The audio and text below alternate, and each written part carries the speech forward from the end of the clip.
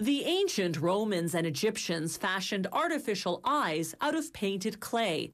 By the 1500s, Europeans started making them out of enameled gold, and soon out of glass, which remained the norm for hundreds of years. Today, most artificial eyes are made of acrylic.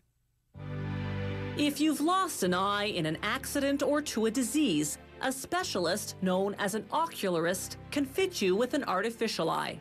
You can get a ready-made model or a custom-made prosthesis like the one for which this patient's being fitted.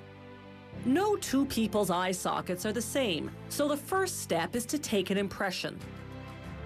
After inserting the impression tray, they inject a material called alginate, filling the entire socket cavity.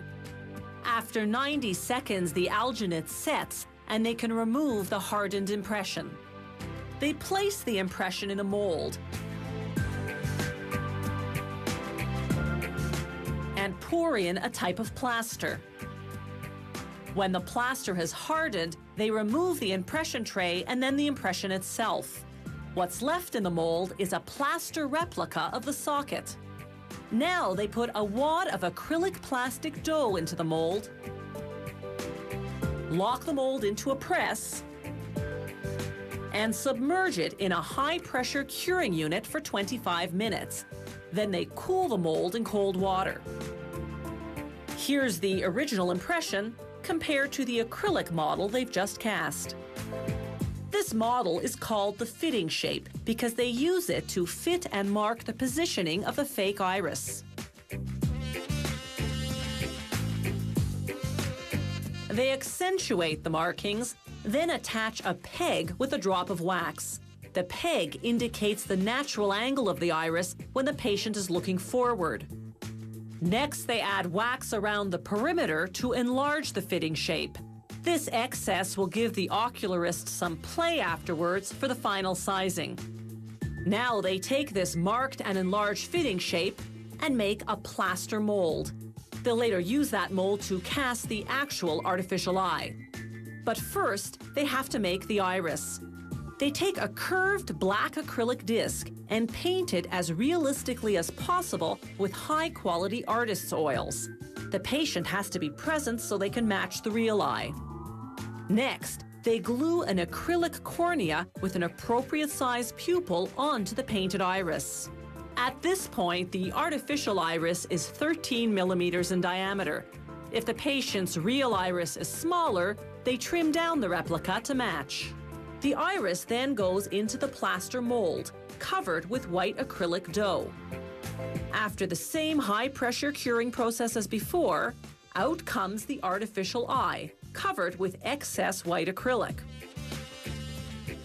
They trim off that excess and the peg, using a grinding tool and a cutter. This refines the shape and exposes the iris buried underneath. They smooth the surface against a grinding stone and verify the measurements. Then, using hard coloring pencils, they add finishing touches to the iris and draw blood vessels. They label the eye with the patient's initials, then apply an acrylic coating to seal the pencil marks.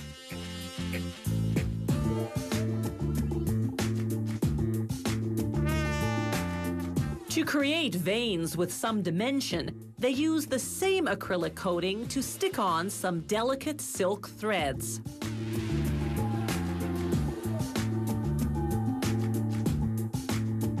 Once they're satisfied the artificial eye is a perfect match, they seal the artwork with another acrylic coating. Once that cures, they polish the eye to a shine with a cotton wheel. The shapes and colors of artificial eyes are endless because patients' eye sockets and irises greatly vary, as do their scleras, the white of the eye. This artificial eye, or ocular prosthesis, is ready. The final step is to ensure that the fit is perfect. The patient's ocular muscles attach to the implant, enabling his artificial eye to move in unison with his real eye.